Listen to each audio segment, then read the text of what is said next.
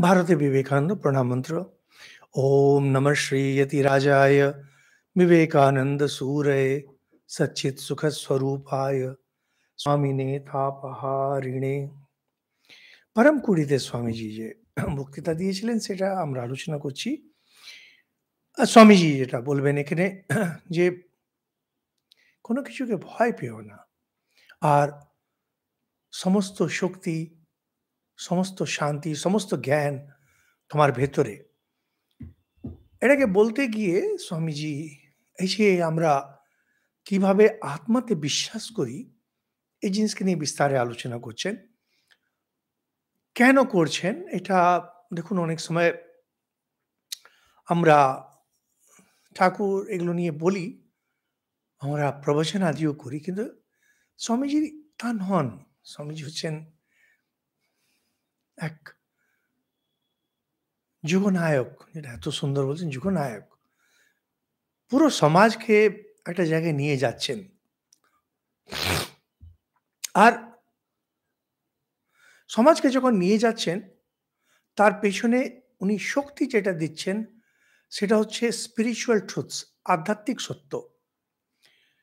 আমরা যখন ধর্ম শব্দটা বলি, ধর্ম একটা ওভার আর্চ। ওভার আর্চ মানে হয় একটা, যেন আপনি যদি কল্পনা করেন একটা বিরাট বড় ছাতা, কিন্তু রিলিজিয়নের মধ্যে তিনটে জিনিস থাকে। প্রত্যেক ধর্মের মধ্যে তিনটি জিনিস থাকবেই। প্রথমটা হলো যেটা সমাজে যায়, যেখান থেকে প্রত্যেক ধর্ম শেখায় তোমার আচার ব্যবহার কেমন হবে, তুমি কোনটা করবে কোনটা করবে না। এই জিনিসটা মানুষকে ভদ্রলোক বানায়, কিন্তু এইটার জন্যে আপনার ধর্মের সবসময় দরকার পড়ে না। যেমন বর্তমানে যে আমাদের ভারতের যে সংবিধান, ভারতের যে আইনবিধি, এটাও কিন্তু এটাই বলছে তুমি কিভাবে থাকবে না থাকবে ধর্মের সাহায্য না নিয়ে। আর এক সময় ছিল ইউরোপে, যেমন জন স্টুয়ার্ট মিল এনারা ছিলেন, এনারা একটা সিদ্ধান্ত করে নিলেন যে there can be ethics without any religion. বিচিত্র সব আইডিয়া, যেখানে হচ্ছে যে যে কি গুড অফ অল আর কি সব কি সব। স্বামীজি প্রচুর নিন্দা করেছেন এটা, যে এগুলো কোনো ব্যাপারই না, তোমার কথা আমি কেন শুনবো। আর ওর মধ্যে 10খানা দোষ বেরিয়ে আসে। এটা হলো ধর্মের একটা দিক। দ্বিতীয় দিক হয় মানুষকে যেখানে ধর্মের প্রতি, ঠিক ধর্মের প্রতি, যেখানে ঈশ্বরের প্রতি চেতনা জায়গায়। যেমন দেখবেন ইদানিংকালে যে নতুন জেনারেশন যেটা এসছে, তো এদের আগা পাছা কিছুই নেই, কোনোটাই নেই। আর হাতে অস্ত্র ধরিয়ে দেওয়া হয়েছে। এই কদিন আগে একটা নিউজে পড়ছিলাম, পাটনাতে এই কয়েকটা ছেলে মেয়ে, কম বয়স, বেশি বয়স না, 18-20 হবে, যেখানে সেখানে এখন এই ফোন হয়েছে, ওর ক্যামেরা নিয়ে যেখানে সেখানে হঠাৎ গিয়ে একটা টিচারের একটা ইন্টারভিউ করতে শুরু করলো। আচ্ছা আপনি পড়ার এই বলুন তো, এইসব করে ওটাকে ইউটিউবে ছেড়ে দিচ্ছে, লোকেরা সেটাকে দেখছেও। এখন হঠাৎ যদি কারোর এভাবে আপনি পরীক্ষা নিরীক্ষা শুরু করেন, কোথায় দাঁড়াবে তারা? কোনো পুলিশের লোককে করে দিচ্ছে, কোনো রেসপন্সিবিলিটি নেই। হাতে বোমা দিয়ে দিয়েছে, হ্যাঁ, যেখানে সেখানে মারছে।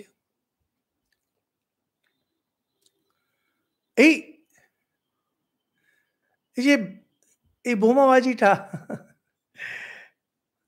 এটা কিভাবে আটকাবেন আপনি? এখন যে বর্তমান যে আমাদের যুবক বা যুবতী মেয়েরা যারা আছে, তারা এগুলো কিছু বোঝে না। ওরা খালি জানে পুলিশের ডান্ডা। পুলিশের ডান্ডা যদি না খেতে হয়, আমি যেটাই করব সেটাই ঠিক। ধর্ম কিন্তু এর ওপরে চলে, যেখানে এই যে আচার সংহিতা শেখায় ঈশ্বরের সঙ্গে জুড়ে দেওয়ার জন্যে। হ্যাঁ, হাজারটা প্রশ্ন করতে পারে, তারা তো কিছু বোঝে না, অবুঝ। কয়েক বছর যাক, দেখুন কি দুরবস্থাটাই হয় এদের। এইটাকে আমরা খুব সহজ ভাষায় আমরা এটাকে বলি স্বর্গ প্রাপ্তি। আমরা বলি স্বর্গ প্রাপ্তি, কিন্তু আসল উদ্দেশ্য হলো ভেতরে যে আধ্যাত্মিক ভাব আছে এটাকে জাগানো। ১ম টা যেটা সমাজের দিকে যেটা দৃষ্টি দিচ্ছেন, মানুষকে একটা শুভ গুণ, সত্ত্বগুণ পুরো না হলে একটা আদর্শ পুরুষ বানানোর চেষ্টা করে।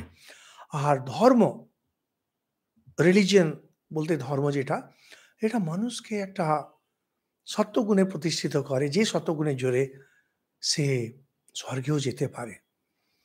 কিন্তু রিলিজিয়নের যেটা আরেকটা দিক, যেটা হলো স্পিরিচুয়াল ট্রুথস, যে এগুলো কেন? ধর্ম কেন? সমাজে আমি ভালো কেন হব? এই সমস্ত জিনিস আসে আধ্যাত্মিক সত্য থেকে। যারা সমাজ সুধারক হন, রামমোহন রায় সমাজ সুধারক। এনারা এই সামাজিক দিকটার দিকে জোর দেন। ধর্ম সুধারক যারা, তারা মাঝামাঝারি, এদিকেও না ওইদিকেও না। কিন্তু ঠিক যারা হলেন সুধারক, নতুন চেতনা যারা আনেন, এটা হলেন আধ্যাত্মিক পুরুষ। এনাদেরই যখন শক্তি অনেক বেশি হয়, আমরা এটাকে অবতার, ওনাদের অবতার বলি। এনারা যখন আসেন তখন যে সামাজিক চেতনা, এগুলোর দিকে দৃষ্টি দেন না। এনারা একটাই করেন, আধ্যাত্মিক চেতনা। কোনো একজন দুজনের না, এটা পুরো সামূহিক, পুরো সমাজের মধ্যে এই চেতনাটা আনেন। ঠাকুর এটাই করেছিলেন, স্বামীজি এটাই করেছেন। যে ধর্মে তুমি পঞ্চোপচার পুজো করবে না দশোপচার পুজো করবে, এটা এনাদের কাজ নয়। বিধবার আবার বিয়ে হবে কি হবে না, এগুলো বলা এনার কাজ না। কারণ স্বাভাবিক ওখান থেকে সমস্ত সব কথা বেরিয়ে আসে। এদের কাজ হলো যে ধর্মতত্ত্ব, আধ্যাত্মিক সত্য, যে মূল জিনিসগুলো সেটাকে টেনে বার করে তখনকার যেটা যুগোপযোগী শঙ্করাচার্য, তিনি তখনকার যুগ উপযোগী কথাগুলো বললেন। ঠাকুর বর্তমানকালে যে যুগোপযোগী কথা, সেটার দিকে বেশি জোর দিলেন। যখন বলছেন মত পথ, কেন বলছেন? কা- এটা যুগোপযোগী কথা। আর স্বামীজি যে বারবার আত্মার উপরে জোর দিচ্ছেন, আত্মার উপরে কেন? এর আগে আমরা একটা লেকচারে ক্রস করলাম। স্বামীজি বলছে ভক্তি ভালো, কিন্তু আমরা প্রচুর চোখে জল ফেলেছি। এখন আর না। এখন আত্মা, আত্মা। এখন এই আত্মতত্ত্বকে নিয়ে আমরা যদি চলি, তখন কি আসে? ঠাকুর বলছেন বারবার কথামৃতে, ব্রহ্ম আর শক্তি। এই বিশ্ব ব্রহ্মাণ্ডে দুটো সত্তাই, ব্রহ্ম, চৈতন্য শক্তি, আর শক্তি যেটা ক্রিয়া শক্তি। আমাদের সবারই ভেতরে এই দুটো জিনিস মিলেমিশে এটা বলে চিজ্জার গ্রন্থি। চিজ্জার গ্রন্থিটা খুব ভালো না কথা, ব্রহ্ম আর শক্তির খেলা। আর জীবনে যদি আপনাকে কেউ জিজ্ঞেস করে উদ্দেশ্য কি জীবনের, মনে রাখবেন, হয় পুরো দমে, হয় পুরো দমে ব্রহ্মজ্ঞানের দিকে এগোন, আত্মজ্ঞানের দিকে পুরো দমে, কোনো পিছু টান থাকবে না, নয় শক্তি। এই শক্তিটা আসে আসে আত্মা থেকেই। এই শক্তিটা আসে সেই ব্রহ্ম থেকে। আর আপনি সেই ব্রহ্ম, সে ভয়ের কিছু নেই। কিসের ভয়? কিসের কামনা? কিসের বাসনা? কেন? কিচ্ছু না। ওই জায়গাটায় জোর দিন, সমস্ত সব দাঁড়িয়ে যাবে।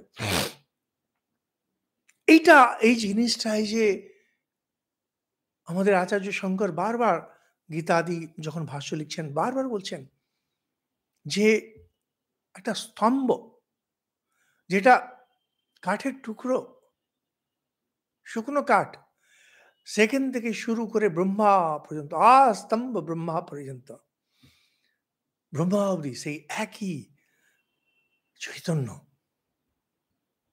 আমি সেই চৈতন্য, আপনি সেই চৈতন্য। এই জিনিসটাকে যদি মনে রাখা হয়,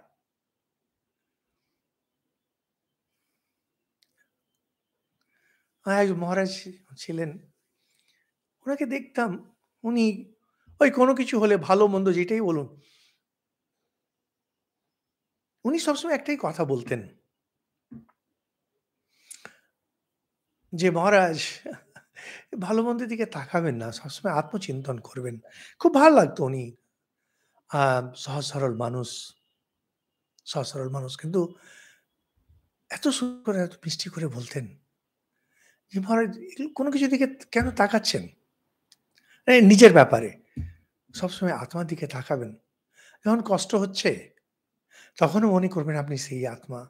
যখন মনে হচ্ছে যে আপনি ভালো কিছু, তখন মনে করুন সেই আত্মা। পারি না, কিন্তু কথাটা ভুলিওনি।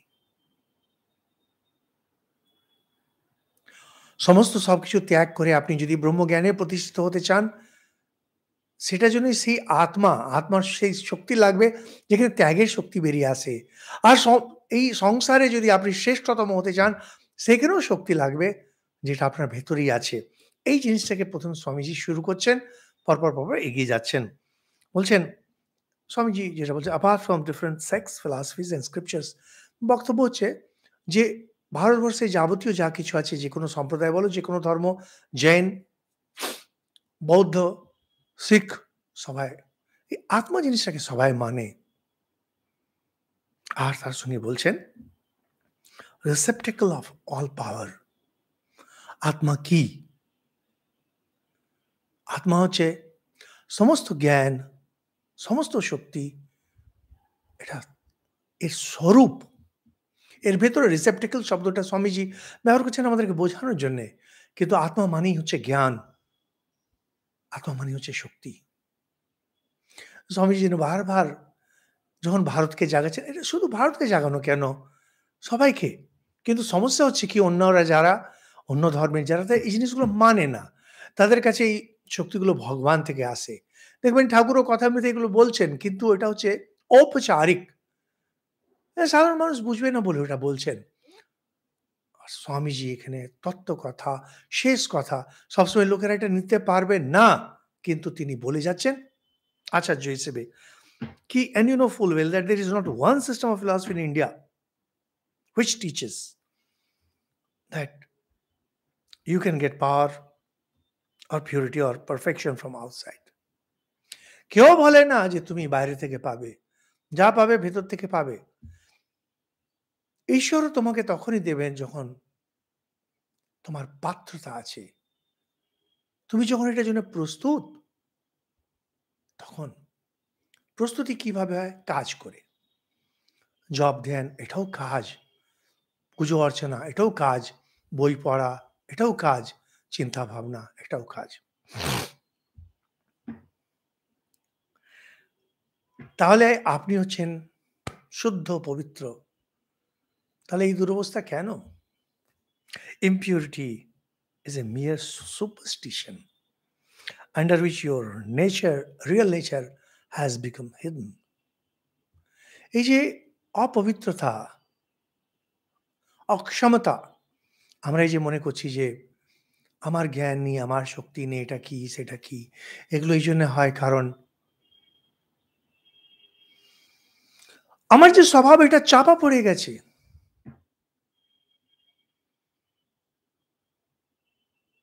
অনেক সময় দেখবেন আপনি আম আপনার বাড়িতে দেখে থাকবেন এই জিনিসটা যে আপনার বাড়ির কোনো বাচ্চা যখন স্কুল যায়, বিশেষ করে যখন ক্লাস 4-5 এরকম আ সময়, তো স্কুলে অনেক সময় কিছু ঔদ্ধত্য থাকে ছেলে।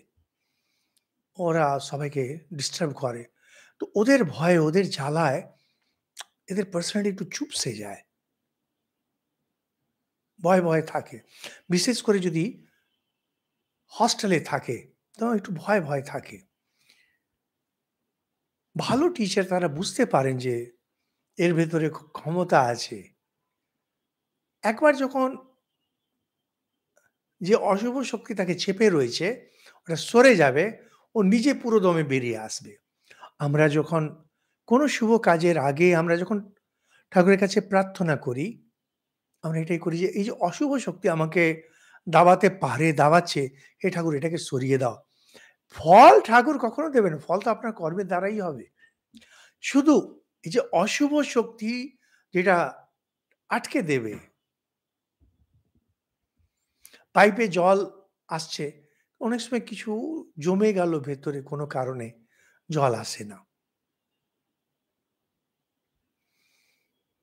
দৈবী শক্তি এটাকে সরিয়ে দেয়।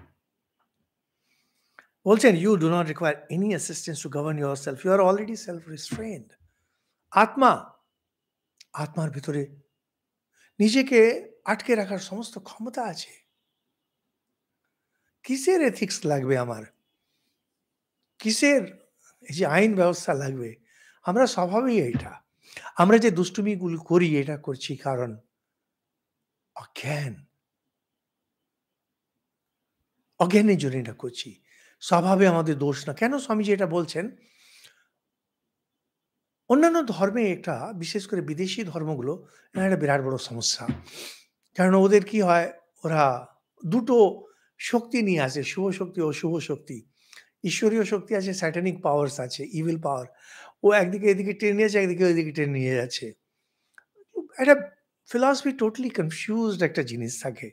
মানে সাধারণ স্তরে এখন ওনারা হায়ার লেভেলে গিয়ে বলবেন অমুকের কমেন্ট্রি অত পড়ার কি আছে ভাই? সাধারণভাবে বলো না জিনিসটা কি? আমাদের এখানে এই প্রবলেম নেই। আমাদের এখানে আত্মা শুদ্ধ পবিত্র। কিসের অপবিত্রতা? What makes the difference between God and man, between the saint and the sinner? এই যে ব্রহ্মা, ব্রহ্মার তোমার মধ্যে কিসের তফাৎ? What's the difference between the highest man and the lowest that worm that crawls under your feet? একটা পোকামাকড় আপনার পায়ের তলায় যাচ্ছে। আর শ্রেষ্ঠ পুরুষ কি তফাৎ? কিচ্ছু না। ইগনোরেন্স। যার উপরে যার বেশি অবিদ্যার প্রভাব, তার শক্তির প্রকাশ তত কম। এখন এই শক্তি কোথায় থেকে আসে? আপনি যেভাবে নিন, আপনি বলুন ঈশ্বর দিচ্ছেন, এই দিচ্ছেন, ঠিক আছে। কিন্তু আমাদের যে শাস্ত্র, মহাপুরুষরা যেটা বলে গেছেন একই কথা, তুমি সেই আত্মা, তোমার ভেতরে সমস্ত শক্তি, সমস্ত জ্ঞান, সমস্ত শুদ্ধ পবিত্র ভাব, তুমি নিজে ডেকে এনেছো এই জিনিসটাকে, আর বলছো যে আমার ভেতরে শক্তি নেই, ক্ষমতা নেই। দিয়ে স্বামীজি বলছেন, "This is one great truth India has to teach to the world." এই হলো আমরা ভারত জগৎগুরু। এখানে কি? যে this is spirituality, the science of the soul. Swamiji স্পিরিচুয়ালিটিকে খুব সুন্দর পরিভাষিত করছেন। সায়েন্স অফ দ্য সোল, আত্মার বিজ্ঞান, আত্মবিজ্ঞান। Science of the soul. What makes a man stand up and work? Strength. যে শক্তিতে মানুষ উঠে দাঁড়াচ্ছে এটা হলো শক্তি। সেজন্য বলছে strength is goodness, weakness is sin. এটা স্বামীজির এই যে কথা, strength is goodness, weakness is sin. স্বামীজির এই কোটেশনস গুলো না খুব নাম করা। আর সত্যি মানুষকে একটা সাংঘাতিক একটা পজিটিভ পাওয়ার দেয়, পজিটিভ এনার্জি, পজিটিভ স্ট্রেংথ দেয়। কিন্তু যেমনি আপনি ওটাকে নাড়াবেন, দেখবেন স্বামীজি এই কথাগুলো সমস্ত সেই উপনিষদ থেকে বলছেন। কেন? খ্রিশ্চানরা বলবে যে পাপ, এই যে পাপ জিনিসটা তোমার ভেতরে, এটা দুর্বলতা থেকে হয়। স্বামীজি বলতেন না, দুর্বলতাটাই পাপ। কারণ তোমার ভেতরে তো শক্তি তো রয়েছে। তোমার কিসের দুর্বলতা? কিসের কাপুরুষতা তোমার? পাপের জন্য তুমি দুর্বল না। দুর্বলতাটাই পাপ। If there is one word that you find coming out like a bomb from the Upanishads, এটা সরাসরি অভয় শব্দটা কম, কিন্তু যেটা উপনিষদে যেটা আসে, যখন তুমি সেই শুদ্ধ পবিত্র, তুমি যখন সেই অপাপ অবিদ্য, তুমি যখন সেই অনন্ত, কিসের তোমার ভয়? কারণ ভয় তখন হয় যখন দুই থাকে। তুমি আছো, তোমার ছাড়া আর কেউ নেই। সমস্ত শক্তি তোমার ভেতরে। কিসের ভয় তোমার? কেন ভয় কেন? Bursting like a bomb cell upon masses of ignorance is the word fearlessness. Abhay, abhay, abhay. সরাসরি অভয় ওইভাবে বলা হচ্ছে না। কিন্তু ওর যেভাবে বলা হয়েছে উপনিষদে, তুমি সেই আত্মা, তুমি সেই শুদ্ধ পবিত্র। স্বাভাবিক, কিসের ভয়? কারণ যেখানে কোনো ক্ষুদ্রতা নেই, কোনো ধরনের ক্ষুদ্র ভাব নেই, সে কিসের ভয় আসবে? কেন? ভয় কেন পাচ্ছেন? কিসের ভয় পাচ্ছেন? আপনি যদি মনে করেন আপনি সেই শুদ্ধ আত্মা, আপনার রোগ শোকের আর ভয় থাকবে না। আপনার বাড়িতে যারা আপনাকে কষ্ট দিচ্ছে তার ভয় থাকবে না। সমাজে যার হ্যাঁ ভাই করো না কি? আমার সমস্ত আমার যে সমস্ত সমস্যা, ধরুন আমি ব্যক্তিগত বলছি। এইজন্যে কারণ আমি নিজেকে এখনো শরীরের সঙ্গে জুড়ে রেখেছি। যদি শরীরের থেকে আমি নিজেকে বাইরে চিন্তা করি, তাহলে কিসের ভয়, কিসের কষ্ট? বলেছিলাম আমাদের শ্রীমৎ স্বামী শিক্ষানন্দজি মহারাজ খুব অত্যন্ত গুণী সন্ন্যাসী এবং গত হয়েছেন। তো ওনার ওই শেষ সময়ে শরীর খুব খারাপ, ক্যান্সার ছিল। তো উনি বললেন, "না আমি আর হসপিটালে যাব না। আমি বেলুড় মঠে দেহত্যাগ করব।" তো ওনাকে কেউ ওরকম বলতে গেছে, "মহারাজ হসপিটালে চলুন, আপনার কষ্ট হচ্ছে।" উনি তার পরের দিন দেহত্যাগ করলেন। তখন উনি অসন্তুষ্ট হয়ে বললেন, "কি? আমার কিসের কষ্ট? আমি আত্মা, আমি দেহ নয়।" যখন এই কথাটা শুনেছিলাম, এটাই ভাবলাম যে দেখুন এই হচ্ছে আত্মচিন্তন, এই হচ্ছে আত্মচিন্তন। এইটাই আমরা যখন অন্যভাবে নিই, ঠাকুর দেখছেন, কিসের চিন্তা কিসের? ঠাকুর দেখছেন তো। কিন্তু সেটা মুখের কথা হবে না, সেটা ঠিক বিশ্বাস।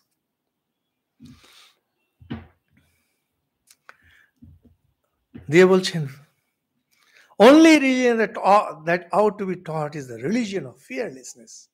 Religion of fearlessness. যেখানে কোনো ভয় নেই, এই ধর্মটা শেখাও। কারণ অন্যান্য ধর্ম তো তুমি এটা না মানলে নরকে যাবে, এটা করলে নরকে যাবে, এটা হলে নরকে যাবে। নরক, নরক, নরক, পাপ, পাপ, পাপ। ঠাকুরও কথা মতো বলছে না এই যে, ওদের কি একটা খ্রিস্টানদের বই নিল কি শুধু পাপ, পাপ, পাপ। ঠাকুর কখনো বলছেন না, যে ধর্মই পালন করো সেই ওখানেই পৌঁছবে না। একবারও বলছেন না। মত পথ।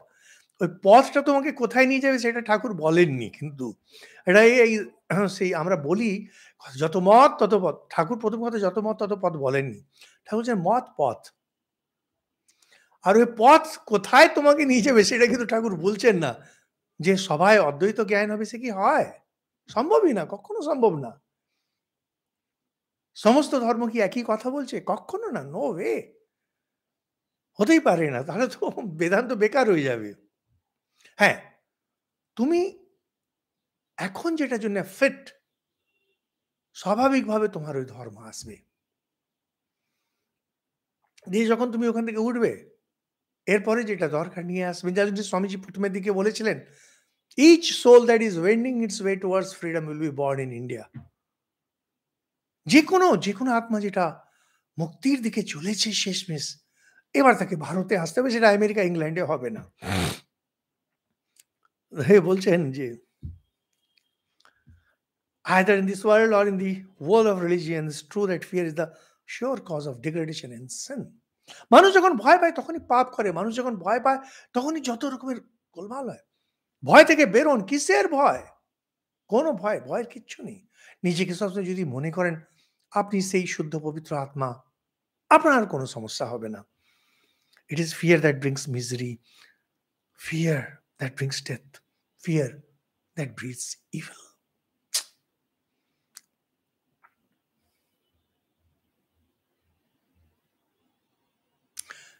কালকে কি খাবো? আমার বৃদ্ধাবস্থায় কি হবে? এইজন্যে লোকেরা এত টাকা জমায়। এই যে এত টাকা জমাচ্ছে, এই যে আ অনেক কিছু করে। ওই ভয়, একটা অজ্ঞাত ভয় ভবিষ্যতে কালকে কি হবে আমার? এটা ভয় আছে বলেই না একগাদা জিনিস হচ্ছে। কিন্তু যে মনে করছে আমি আত্মা, কিসের তার ভয়? হ্যাঁ, হবে যা হবে দেখা যাবে। What causes fear? Ignorance of our own nature. ভয় কেন?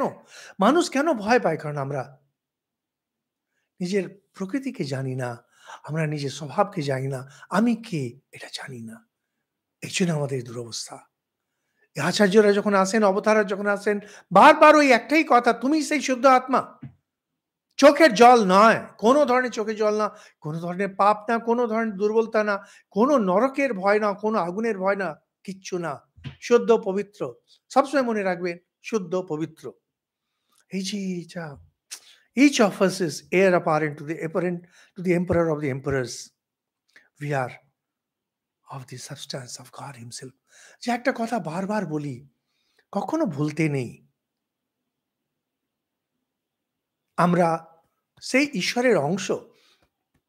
সে আপনি বিশিষ্টাদ্বৈতে যান, দ্বৈতে যান, অদ্বৈতে যান, যেভাবে যান, কোনো না কোনোভাবে আপনি ঈশ্বরের সঙ্গে জড়িয়ে আছেন। তার সত্তার সঙ্গে জড়িয়ে আছেন। সিংহ কোনো অবস্থায় ছাগলকে জন্ম দেবে না। সিংহ একটা রুগ্ন সিংহ শাবকের জন্ম দিতে পারে। ছাগলের জন্ম দেবে না। ভগবান কখনো কোনোদিন এমন কাউকে সৃষ্টি করতে পারবেন না, যেটা তার স্বভাবের বিপরীত। কি করে করবেন? তার শরীরের অঙ্গ এটা। According to Advaita, we are God himself. অন্যান্য আমাদের যে মত, হিন্দুদের কোনো না কোনোভাবে ঈশ্বরের সঙ্গে জুড়ে আছি। আর অদ্বৈত মতে আমরা ঈশ্বরের সঙ্গে এক। এই ভাবটাকে জাগিয়ে রাখতে হয়। এই ভাবটাকে ওই দিনহীন কাঙালি হে ঠাকুর আমার কি হবে না? এটা হিন্দু ভাব নয়। থাকলেও হিন্দুদের মধ্যে তো অনেকগুলো ভাব আছে। স্বামীজি ভারতে বিবেকানন্দ বইতে এই ভাবটাকে সরাতে বলছেন। আপনারা যদি ঠাকুরমা স্বামীজির যদি ভক্ত হন, এই ভাবটাকে জাগিয়ে রাখবেন। শক্তি।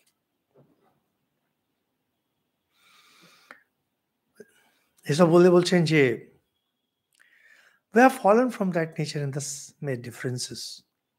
I'm a little better than you or you than I and so on. এই যে ভালো মন্দর মধ্যে তফাৎ কিছুই না। কার ভেতরে ওই শক্তির প্রকাশ একটু বেশি, কার ভেতরে একটু কম। এই হচ্ছে তফাৎ, এছাড়া কিছু না। কিন্তু ঈশ্বরের সঙ্গে জুড়ে আছি আমরা সবাই। ঈশ্বরের সেই যে অংশ, এটা আমরা সবাই।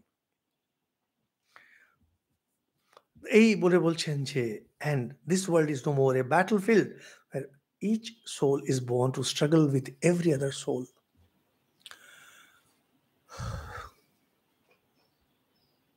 বার্ট্রান্ড রাসেল খুব নামকরা ফিলসফার ছিলেন। তিনি একটা জায়গায় বলছেন যে আমিত্ব যখন খুব কড়া হয়ে যায়, তখন আমরা পিং পং বলের মতো হয়ে যাই। আর যখন এক অপরের সঙ্গে বিলিয়ার্ড বলের মতো, ক্যারামের গুটির মতো এগিয়ে তাকে ঠুকছে, সে তাকে ঠুকছে, ওইদিকে যাচ্ছে, সে সেদিকে যাচ্ছে। কিন্তু আমিত্বটা যখন কমে যায়, তখন অন্যরকম হয়ে যায়।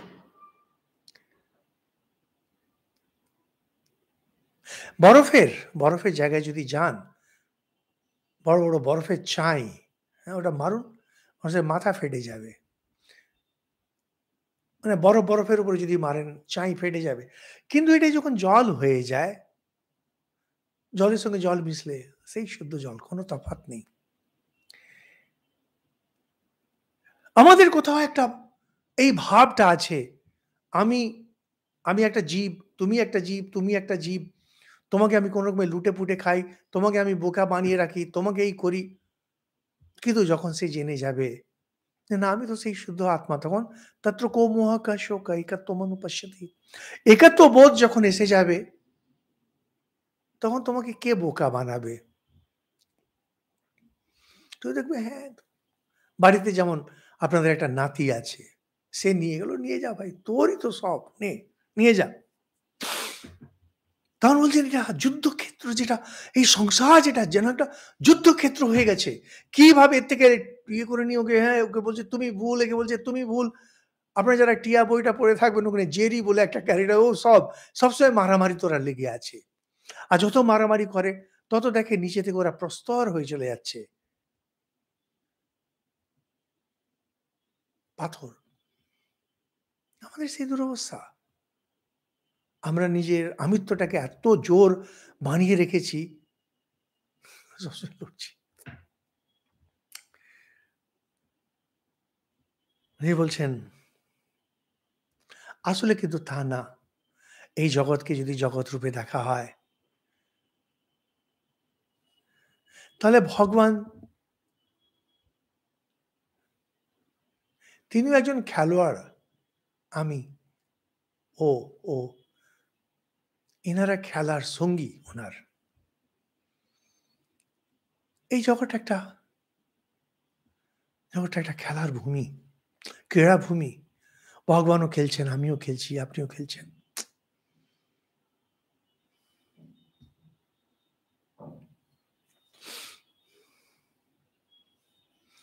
এই ভাবগুলোকে, ভাব শব্দটা আমি ভুল বললাম। এগুলো এটা বাস্তব, এটা একটা সত্য। এটাকে মনে জাগিয়ে রাখা অত্যন্ত কঠিন। কিন্তু সত্য থেকে কতদিন লুকাবেন? এই যে বলে না, সত্যকে কতদিন লুকাবে হে? তো যেটা সত্য, না কতদিন লুকাবেন? সত্য কি? আপনি শুদ্ধ পবিত্র। সত্য কি? আপনি ভগবানের খেলার সঙ্গী। কিসের কান্না, কিসের দুঃখ? সবই তো লীলা, খেলা, কিছুই না। বলছেন এই যে খুব সুন্দর। What we have known the nature of the soul, hope comes to the weakest, to the most degraded. Oh, when? To the most miserable sinner only declares, your Shastra, despair not. ভয় পেও না, ভয় পেও না, ভয় পেও না। কেন? তুমি সেই আত্মা, তুমি ঈশ্বরের সেই সঙ্গী, খেলার সঙ্গী। তোমার কিসের চিন্তা? তখনই আশা জাগে।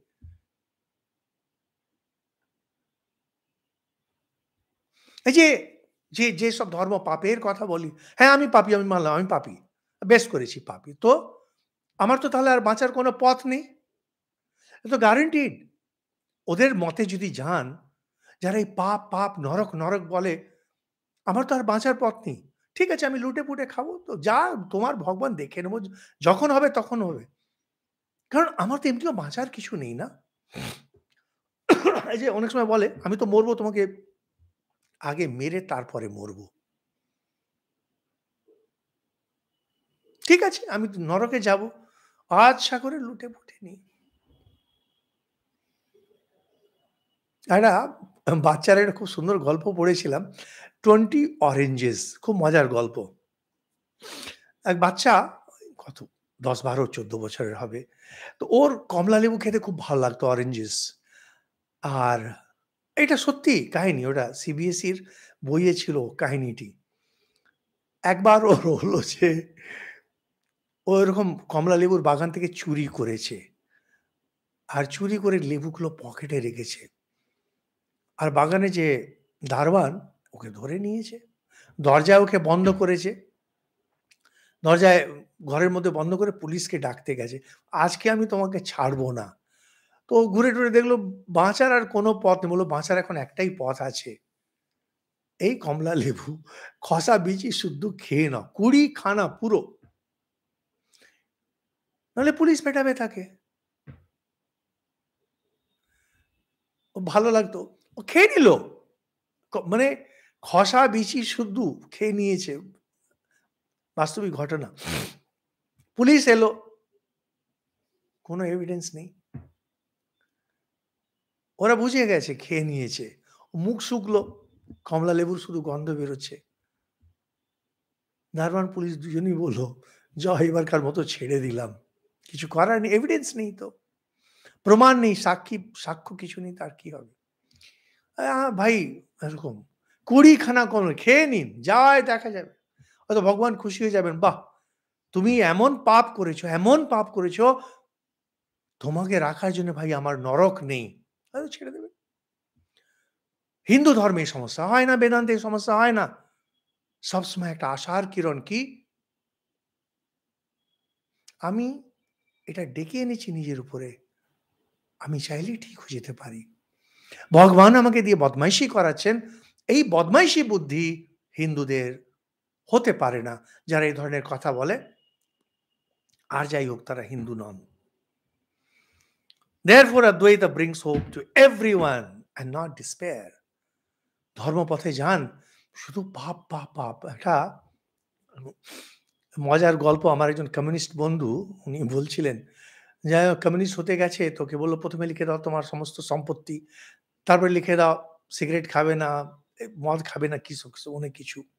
বিয়ে আমাদের ইচ্ছার ছাড়া করবে না, ওসব করে-টরে। শেষে বলছে, "এইবার তুমি লেখো, তোমার জীবন পার্টির জন্যে দেবে।" তো বলছে, "স্যার আর জীবনে থাকলোটা কি যে দেব? নিয়ে নিন, এটাও নিয়ে নিন, আর কিচ্ছু আসে যায় না।"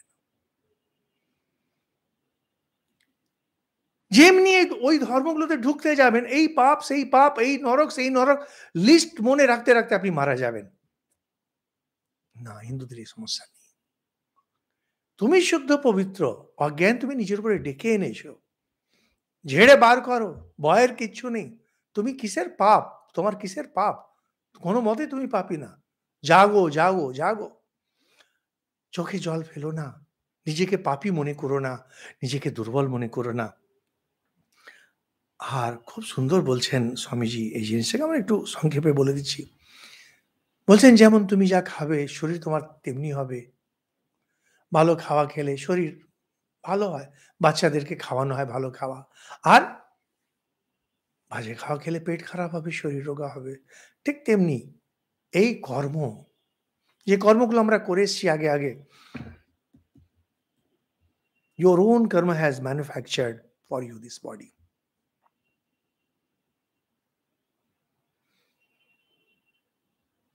আপনার যে শরীর আজকে, হ্যাঁ, আপনার নিজের কর্ম তৈরি করেছে। রাজযোগে আপনাদের যদি থাকে আরো বেশি ইন্টারেস্ট, রাজযোগে দেখবেন বিস্তারে আমরা আলোচনা করেছি। এই শরীর কিভাবে তৈরি হয় কর্মের জন্যে।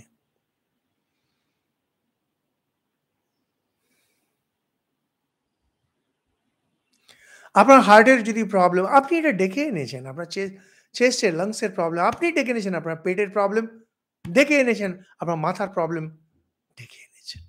কোন ভগবান আপনাকে এগুলো দেয়নি। আপনার নিজের কর্ম ডেকে এনেছেন। ডেকে এনেছেন, তাড়ানোও যায়। হ্যাঁ, তাড়ানো যায়। শুরু করে দিন। কাজ করতে শুরু করে দিন। সমস্ত সব পাল্টে যাবে। এই হলো ঠিক, ঠিক বেদান্ত। এই হলো ঠিক, ঠিক হিন্দু ধর্ম। কি? এই জগতে আমি যা চাই আমি পেতে পারি। শুদ্ধায় শুদ্ধিদাত্রে, বুদ্ধায় বুদ্ধিদাত্রে। ভগবান যারা পবিত্রতা চায় তাকে পবিত্রতা দেন। আর যারা বুদ্ধি চায় তাকে বুদ্ধি দেন। যারা শক্তি চায় তাকে শক্তি দেন। চাইতে হবে খালি আপনাকে। কিন্তু চাইবেন আপনি একটা, করবেন আপনি আরেক রকম। এভাবে হয় না। আপনি যখন এটাতে লেগে আছেন, পুরো সময়টা ওর মধ্যে দিয়ে আছেন আর বলছেন আমার তো এটাই চাই। তখন তিনি কৃপা করে ওটা। কারণ আমাদের একটা এটা ভুল ধারণা। আমরা মনে করি আমরা করব একরকম। ধরুন আপনি পূব দিকে যাচ্ছেন আর ঠাকুরকে বলছেন, "হে ঠাকুর আমি যেন পশ্চিম দিকে পৌঁছি, আমি যেন পশ্চিম" ধরুন যাচ্ছেন পূব দিকে আর বলছেন আমাকে দিল্লি পশ্চিম দিকে যেন তাড়াতাড়ি পৌঁছে। কি করে পৌঁছবেন? এখান থেকে দিল্লি যদি আপনাকে যেতে হয় কলকাতা থেকে, আপনাকে পশ্চিমের দিকে যাওয়া শুরু করতে হবে। তারপরে ভগবান কিছু করবেন। এটা একটা উদাহরণ দিলাম বোঝানোর জন্যে। The omnipresent Lord has been hidden through ignorance and the responsibility is on yourself. हाँ, कठोपनिषद आज है।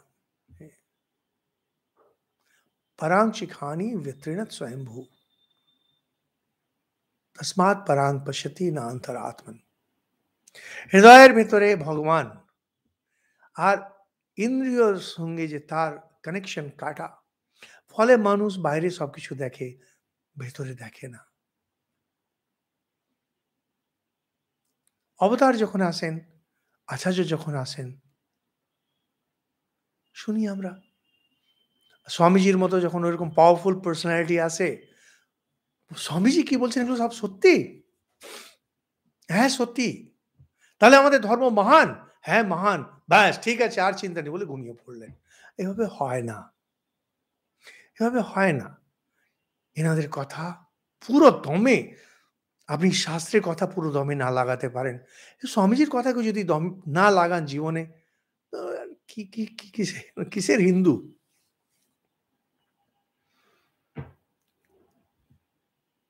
বলছেন, one links explain the whole chain. একটা চেইন, সোনার হোক লোহার হোক, একটা লিঙ্ক দেখুন পুরোটা বোঝা যায়। যদি খেয়ে আমাদের শরীর পরিবর্তন হয়, এটা আমরা দেখতেই পাই। বেশি ঝাল মশলাওয়ালা খেয়ে নিন, পেট খারাপ হয়ে যাবে। শরীর তো তৈরি করে আমাদের আহার। অ্যান্ড বলছেন এখান থেকে পুরো, যেমন হাঁড়ির দুটো ভাত দেখলে ভাত সেদ্ধ হয়েছে কিনা হাঁড়িতে বোঝা যায়, ঠিক তেমনি এই একটা সাধারণ কথা, আপনি যেমন খাবেন শরীর আপনার তেমন হবে। অর্থ হলো শুধু শরীর না, আপনার মনের যা কিছু ভালো মন্দ আপনি এনেছেন, আপনি পাল্টাতে পারেন, নিজের কাঁধের উপরে নিন।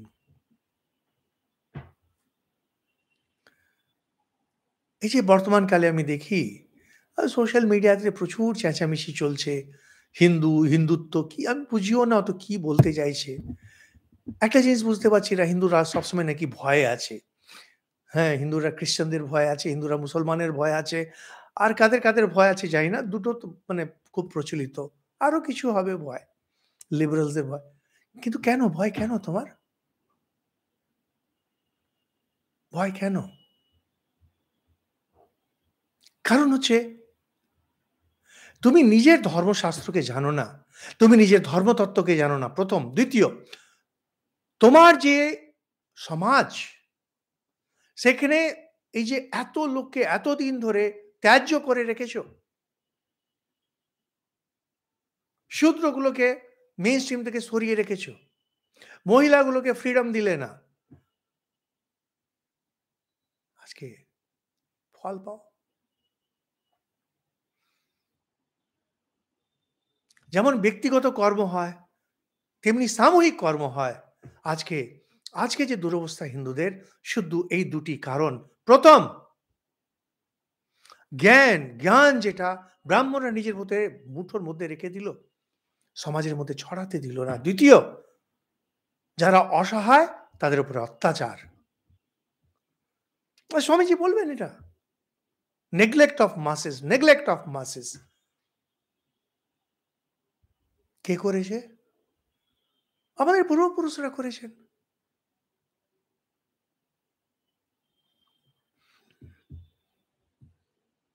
এই যে বলে এখনো সময় আছে, শুধরে যাও, নাহলে একদিন দেখবে হিন্দু ধর্মের অস্তিত্ব কিচ্ছু নেই। ইরানে যেমন কিছু পার্সিদেরকে রেখে দেওয়া হয়েছে, তারা কি না খাঁচা আর একটা জন্তুর মতো, চিড়িয়াখানার মতো, চিড়িয়াখানার জন্তুর মতো। হিন্দুরা ওইরকমই হয়ে যাবে। এই যদি পারেন এই দুটো জিনিস, নিজের ধর্মতত্ত্বকে জানুন, নিজের ধর্মতত্ত্বকে। আর দ্বিতীয়, কোথায় যদি দেখেন অসহায়ের উপরে অত্যাচার হচ্ছে, তাকে আটকে রাখা হচ্ছে, প্রতিবাদ করুন। ধর্মতত্ত্ব যদি না খোলেন নিজের জন্য, অপরের জন্যে, লোকে জানবে না আপনার ধর্মে কি আছে। স্বাভাবিক তখন আক্রমণ হলে প্রতিরক্ষা হবে না। কারণ যখনই আমরা দায়িত্ব নিজের ঘাড়ে নিই, তখনই আশার কিরণ জাগে, আশার আলো দেখা যায়। তিনি বলছেন, what I have done that I can undo. এটাকে মনে রাখবেন। আজকে আমার দুরবস্থার জন্য দায়ী আমি, যদি কালকে আমার ভালোটাও আমি করে দিতে পারি।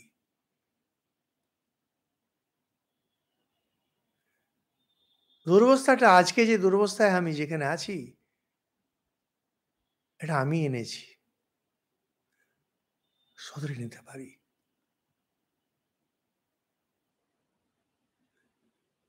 এটাই আমাদের একমাত্র কর্তব্য। কি?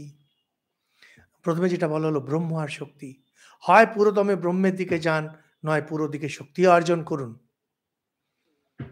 কিসের ভয়? কিসের অসহায় ভাব? আপনার ধর্মগ্রন্থ কখনো বলে না যে ভয়ের কোনো কারণ আছে। আপনার অবতার কখনো বলেন না ভয়ের কোনো কারণ আছে। আপনার যিনি ভগবান তিনি কখনো বলেন না ভয়ের কোনো কারণ আছে? বাচ্চারা যেমন অন্ধকারকে ভয় পায়, বাচ্চারা যেমন একা হওয়াকে ভয় পায়, আমরা তেমনি ১০ টা জিনিসকে ভয় পাই কল্পনা করে, করে। ওই করে, করে আজকে আমাদের এই দুরবস্থা। সেইজন্যে এই দুরবস্থা থেকে যদি বেরোতে হয় আপনাকে, নেমে পড়ুন, খাটুন। যেটা এনেছেন নিজের উপরে সেটাকে সরান, শক্তিমান হন।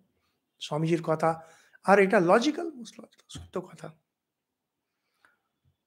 বলছেন যে, "হি the boundless, the ever merciful is always ready to help us to the other shore." এই যে খালি গিয়ে কৃষ্ণ কান্ডারি কি নৌকো পার করাবেন। মা কি নাকি রাজরানী তিনি কৃষ্ণকে চাকর রেখেছেন। কি আলতু-ফালতু কথা সব। আরে নিজেটা তুমি দেখো কি করে বেরোবে?